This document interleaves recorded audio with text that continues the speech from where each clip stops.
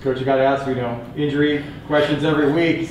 You're at the top of the list this week. How are you doing? We see you with the crutches. Yeah, I got a fractured tibia, so I'm gonna be down a little bit, but we'll work through that and see how that goes. Do you need surgery, or is it? No, just got to be off of it for 6 weeks and let it heal. So it's got a few different fractures in it. So.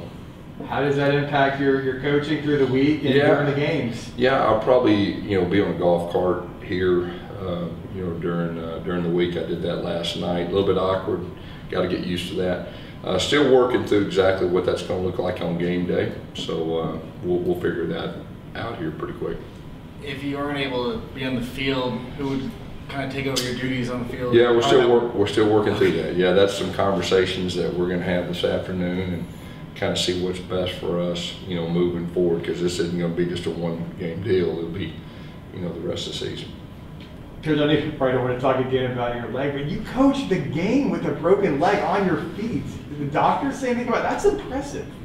Yeah, the whole adrenaline kicked in for a 56-year-old man's what happened. So hey, I just went with it, and I knew something was wrong. I didn't know how bad it was, but it worked out. Is Quadric in the doghouse? No, he's having fun. He was having fun, and he was celebrating, and he didn't see me, and I wasn't quick enough to get out of the way. Maybe when I was early, I saw it out of the corner of my eye, and I just wasn't quick enough to get out of the way. So